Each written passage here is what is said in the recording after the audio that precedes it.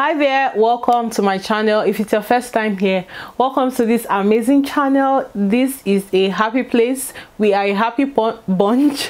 Feel free to join us by subscribing to my channel and hitting the notification bell so you do not miss any of my uploads. And today I'm going to be talking about how exactly intermittent fasting makes you lose weight. If that sounds like something you're interested in, make sure you keep on watching. All right, now that we're here, I would like you guys to give this video a thumbs up because it helps with the rating of my channel, and that means you love this type of content and it encourages me to do more of this and to add more spice to my content. Anyways, first and foremost, what is intermittent fasting? If you want a very detailed video about what intermittent fasting is, how it works, the magic it does, I'd like you to click on this video and make sure you watch it. This is a very detailed video on how intermittent fasting is, the magic behind it, whatsoever it is that you want to know, it's in that video. So make sure you click on it. I would even like you to watch that first of all before you come here to watch this. So if you like, you can watch this, then go to that, but it is mostly important to watch that, then come back here. Anyways, let me explain how intermittent fasting makes you lose weight in the first place. When you fast, there is no food in your body. Your body has digested everything you've eaten, taken everything and turned it into nutrients, turned it into energy, and perhaps you've even used up the energy by doing your daily activities and so on and so forth. So in the moment where you are fasting, your insulin goes down, your body is at rest because it is not taking out time to work on digesting your food. When you begin to use your body for your daily activities, your body needs energy to help you carry out those tasks, even when you're sleeping. So what does your body do? It begins to tap into stored fats, converts it into energy. That is the whole way weight loss happens when you fast. I'll take that again. When you fast, your body takes stored fats to give you energy. That is the whole process of fat burning, weight loss during the intermittent fasting. That is why it is very, very important you fast. It is very, very certain for you to lose weight because it works like rocket science, and it is guaranteed you lose weight during the intermittent fasting. But hey, that's not why we're here. Today I'm going to be telling you about how you can do the intermittent fasting to lose weight and make sure you lose weight, because some people say, I've been doing the intermittent fasting, I haven't lost any weight. Are you sure? Let me know how you've been doing your intermittent fasting, why you think you haven't been losing weight in the comment section down below. Perhaps I'll be able to correct you and to see if you're actually doing it the right way and to just see what we're doing. So first and foremost, you need to have a pattern you follow. What do I mean by a pattern? It could be the 16-8, meaning you fast for 16 hours and you eat within the 8 hours window. Mind you, you do not have to eat every hour in like the 8-hour window. In fact, you should just have your breakfast, your lunch and your dinner. I would not advise you to have snacks in between because that way you'll be spiking up your insulin. So if you want to have a snack, have it before your meal or immediately after your meal and let your insulin go down again. Then once you have your lunch, your insulin comes up again. So have a pattern. So there is the 18-6, there's the 24, there's the 21-3, and there's the 24 hours fast, there's the alternative day fast, there's the 48 hours fast, there's the 72 hours fast, and so on and so forth. So it depends on which one you have the energy to carry out. So once you have a pattern, for instance, I like to do 17-7.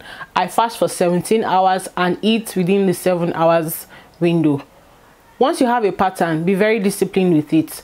Make sure you are keeping to that pattern. Make sure you are keeping to the timing of your fast and the time when you should eat. So rather than thinking you should elongate your time from maybe 17 hours fast to maybe 20 hours fast all of a sudden, it is more important you keep to that pattern. So once you do that fast the same time every single day, you are guaranteed to have a better result. So it's not about elongating your fast or doing the fast for longer all of a sudden. It's about doing it the same time. If you are doing the 16 hours, make sure you do the 16 hours throughout that week, throughout that month, for you to see effective weight loss. That way you've conditioned your body to always burn fat at that particular time. So when you are elongating it here, elongating it there, your body might be confused and so on and so forth. That is why it is important for you to keep that pattern. So I like to keep my pattern of 17 hours fast, and also the time of my fast. So I like to fast once it is 5,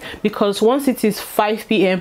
I head over to the gym and I'm not done until about 8 p.m. in the night. And once I get home around 9, it is late to start eating. So I like to start my fast around 5, and I fast till the following day until it's about 9-10 a.m. in the morning, where I have my first meal of the day. I have my lunch somewhere around 2 p.m. and I have my early dinner around 4, just an hour before I go to the gym. So yeah, keep the pattern rather than elongating the pattern. Another way you are guaranteed to see results with the intermittent fasting is that period when you are famished, you are hungry. Something you should do is exercise, so that way your body is tapping real hard into your stored fat, because your body is going to be needing a lot of energy. It doesn't necessarily mean you have to like do the whole exercise, wear your canvas, wear your Nike shorts and all that. No, you can just be walking back and forth.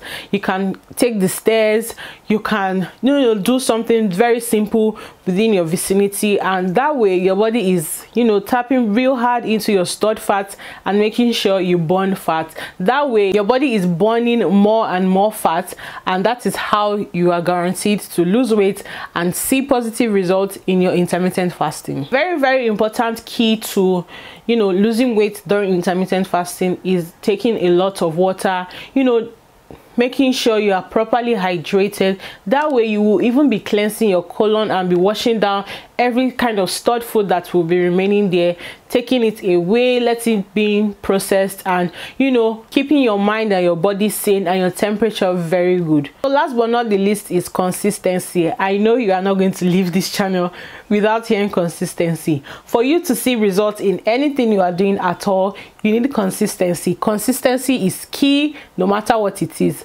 So you need to be consistent in your intermittent fasting. And if you do it for 2 weeks and you're like, I'm not seeing results, what is going on? Don't come to me, because you need to do it for a period or a short period of nothing less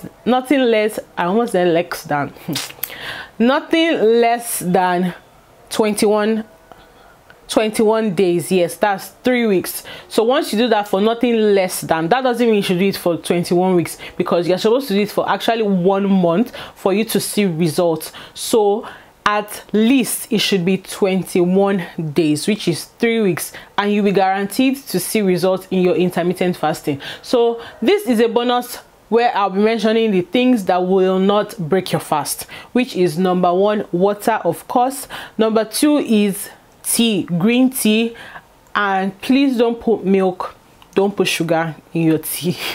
I'm begging you. Tea. And number 3 is coffee, my favorite.